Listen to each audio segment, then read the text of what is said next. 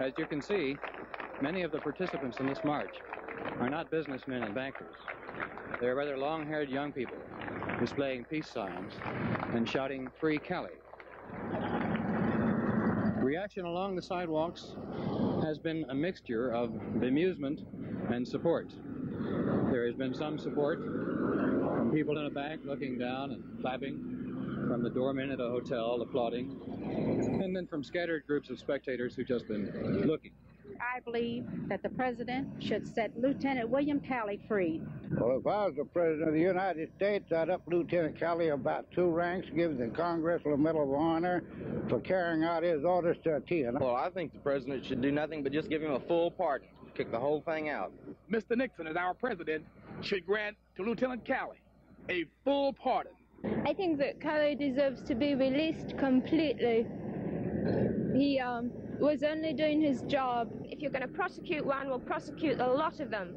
And I feel that the President of the United States should release Calley and release everybody else. He's only doing his job, and this is war, and war stinks, and he just has to be released, and that's all there is about it. I think Lieutenant Calley should be given a medal and all of his honors and a promotion.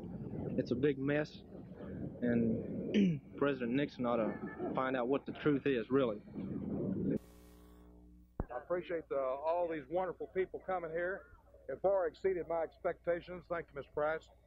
How's it going? It far exceeded my expectations, the number of people here.